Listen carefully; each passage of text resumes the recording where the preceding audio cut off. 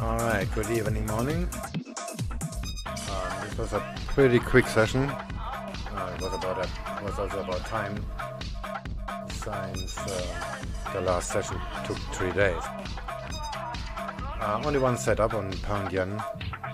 You can see there's a very strong up movement, and 4 hours still have room to the 200 moving average.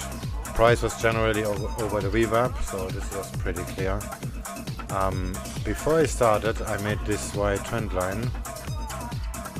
I entered here the first time with this as target, and then afterward I measured it and I found out this is 91 pips, 94 pips. So I picked a smaller target, which is these two tops here. First entry went just as planned. I mean, the risk was around near the VWAP. The max risk level was near the VWAP. But then the Nikkei starts to drop and the US dollar starts to go up, which usually means pound yen is gonna go down. So I exit early at this one with 1.6%. Well, dollar stopped moving, so I thought maybe let's try it again. And actually I allowed a much larger drawdown. I basically reinvested all the gain I made before.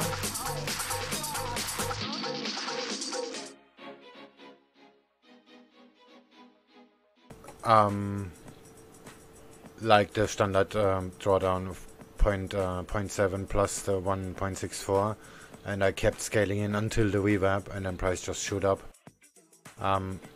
The last scaling orders I forgot to have them synced with my take profit. That's why I have the first set with the automatic take profit made 5.5%, and then I exit manually. I see it's dropped quite a bit down after that, with a 3.1% additional gain. And then it just dipped below, and the price was quite hard rejected, so I bought it again a few times. And have it and exit by trading stop here, another 0.63%. That's basically it. It's 2 hours trading, and it's made a 11.214% profit. Alright, that's it for today.